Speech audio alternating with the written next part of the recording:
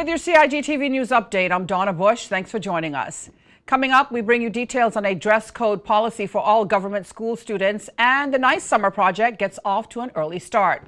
We begin with the very important news today from the Ministry of Education regarding a new dress code policy for Cayman Islands government high schools and primary schools. The policy outlines expectations in relation to the dress code, which officials are reminding the public is an important component in teaching students the important life skills of presenting themselves in a well-groomed manner and in dressing for purpose. It also helps to instill in students a sense of pride and belonging, says a press release. Each individual school will outline expectations with respect to their own uniforms in relation to the color and style of socks, pants, skirts, shirts, blouses, belts, undershirts, and required PE kit. But let's take a look now at the list of dress code expectations which apply to all of the government schools.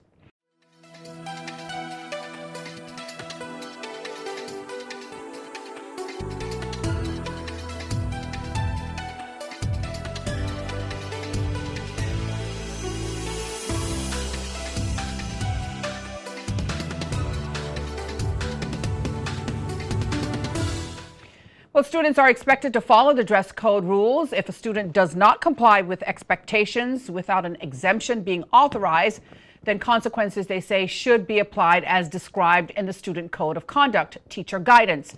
Students will be penalized for a first, second, and third offense for breaking the rules. Meantime, officials say they realize that praise and recognition are strong motivators for students, and positive approaches to recognize and encourage those students who adhere to the dress code will be made. Well, early Monday morning, many of the men and women who signed up for temporary work with the First Summer Nice Project were out in neighborhoods cleaning up public areas. Funded and administered by the Ministries of Commerce, Planning and Infrastructure and Ministry of Health, Environment and Culture, the 2-week program has over 400 people employed across the Cayman Islands, helping to beautify the islands. Well, basically today we're right here behind Cox, cleaning out this place here by Georgetown Courts. Yeah, it's a lot of debris and a lot of grass cutting and stuff. The positivity of the program is that we get to come out and clean up the community, because there's a lot of areas that have a lot of debris and stuff that just a lot of people overseeing. So, you know, we got a chance to come out and see what we can do for the community, you know, make it a better, cleaner place, because we are tourist attractions, so we need to be kept clean at all times. We like seeking employment too, because I need a job, a full-time job. So I do my best right now to see that that I can get a full-time job with this clean-up campaign thing. Because keeping the community clean up and get other people that can employ some people that don't have any work, that need work. So it's a good thing what the government doing right now for helping me and the rest of my fellow workers too. The project's manager, Levi Allen of the Public Works Department, explained that besides providing much needed enhancement of the nation's physical environment, the cleanup program will now give workers training and participation certificates as a valuable addition to the resumes of permanent job seekers. Officials say the NICE project is not intended to be a fix-all for the unemployed. It just provides assistance to those between jobs and for others who, for whatever reasons, are unable to maintain full-time employment, while at the same time providing services to the community. Well, for a look at our weekly schedule of shows here on CIG Television, you can go online to gis.gov.ky and click on the publications link at the bottom of the homepage.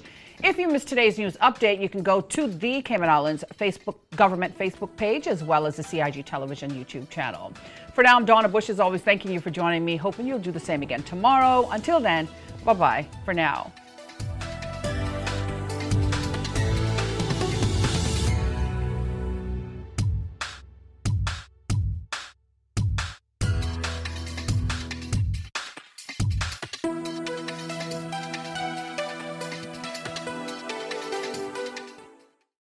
Boating, fishing, and water sports in the Cayman Islands are great, but keep a cool head. Here are 7 tips for fun and safe sea outings. Number 1. Use a checklist to plan your outing. Check the weather forecast, make a float plan, and share it with someone who is remaining on land, stating where you're going, with whom, and when you're expected to return. Visit your nearest marine supply store to get your safety gear. This includes signaling mirrors, whistles, and a flare kit.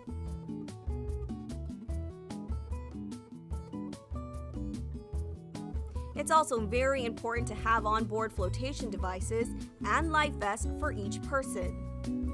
There are different types of vests. Some are for water sport activities such as snorkeling, and others are for going on offshore boating or on fishing trips. Number 2. These items can be lifesavers in case of an accident or bad weather. Number 3. Use a motor kill switch, especially if you're boating alone. In case of a leak or breakdown, always stay with the boat until help arrives. If you capsize, an emergency beacon or locator device can send a distress signal to inform the authorities of your location. Larger flares will indicate distress to a boat, airplane, or search and rescue officials. Number 4. In addition to sunscreen, food, and beverages, it would be smart to have a cell phone. Make sure your marine radio works. Cayman boaters use Channel 16 to communicate. Number 5. Also, don't forget your anchor and sufficient rope. Number 6. Boat operators should be familiar with the local waters and reefs, as well as the capabilities and functions of the vessels they are using. Always obey the rules of the sea and the marine environment, and have courtesy for others. Number 7. Alcohol and salt water do not mix, especially if you're the captain. Some useful contact numbers are 911. The RCIPS Marine Base is 649-7710, and the Port Authority is 949-2055. Smooth sailing, all!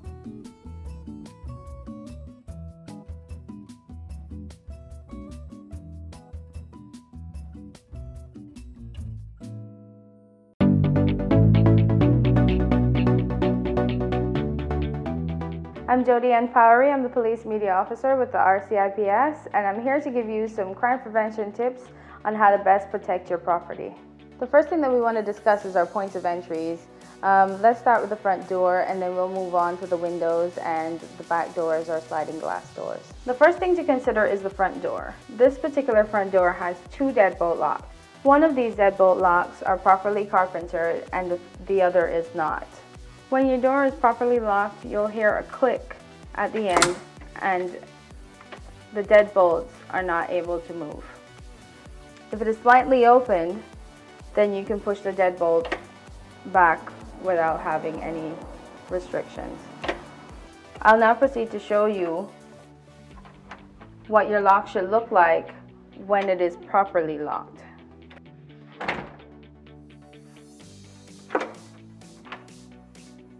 When it comes to your windows, you want to make sure that your window is locked all the way down, because even though the lock is on, if it's not all the way down, it can still be pried. The proper way to lock the window is to make sure that the window goes all the way down to the seal and then you pull across the lock. When you have a sliding glass door at home, you want to make sure that you have secondary locking devices in addition to the lock that comes with the door. One of those can be a simple piece of wood that's jamming the doorway.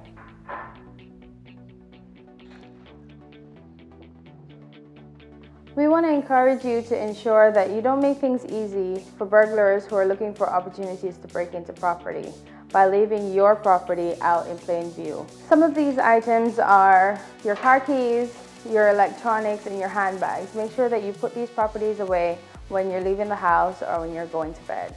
When you're going camping or if you're taking your family on a trip, you want to ensure that your property has some sign of life.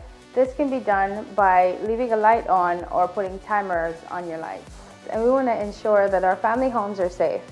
In order to do so, we encourage that people take the proper precautions by starting up neighborhood watches or encouraging family members or persons they trust to check on their properties while they're away.